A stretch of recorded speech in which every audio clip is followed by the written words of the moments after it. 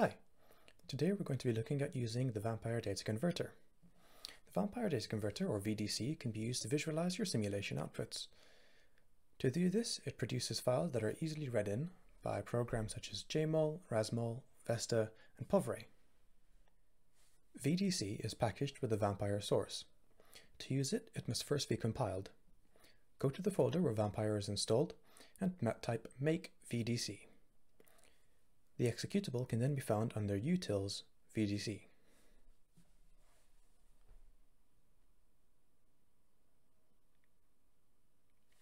Before I go on, all the information here, as well as much more, can be found in the manual, found on the Vampire website and also included in the source code. Let's start by displaying the atoms in a system. Before running a simulation, add the parameter config atoms to your input file.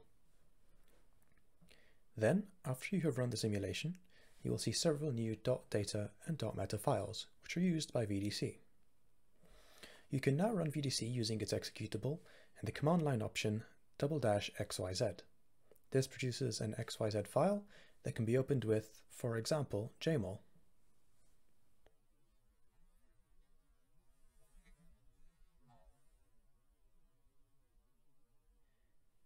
You can use several command line options to change the appearance of your system. For example, you can remove materials or slice the particle to check its composition. Let's say you've created the input files for a core shell system and you want to make sure that the core is the correct size. You can use the command line option --slice to check if everything is okay in Jmol.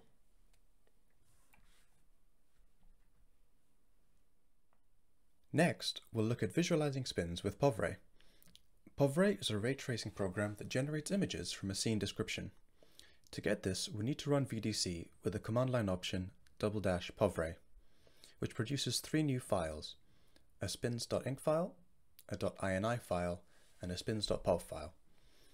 The .pov file contains several important parameters that we can adjust if needed. There's the camera position, lookout point, and camera angle, which can all be adjusted to focus on the whole system or a specific point, depending on what's needed. To run Povray, use the commands shown here.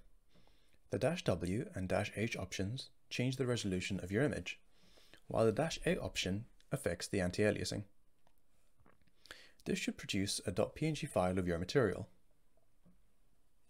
We can use command line options to VDC to change the look of the image. --slice and remove materials can still be used to look at spins inside the material. However, we also have new options to change the colors of the spins.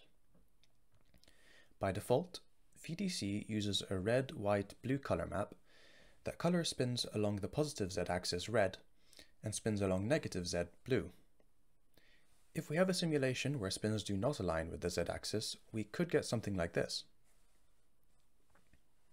Here, the spins are aligned along 1, 1, 1, and to fix this, we can use the --vector z option, along with VDC.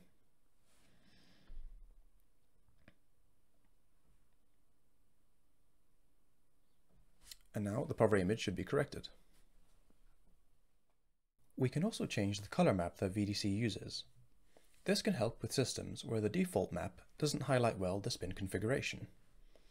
Here we have a small cylindrical particle with spins in a vortex configuration. The default color map doesn't show well what direction the spins are facing. If we use the color map called C2 by using the --color map option with VDC, we can get this, which better groups similar spin orientations. To read more about different color map options, as well as other possible changes, take a look at the manual, which explains everything covered here and a lot more.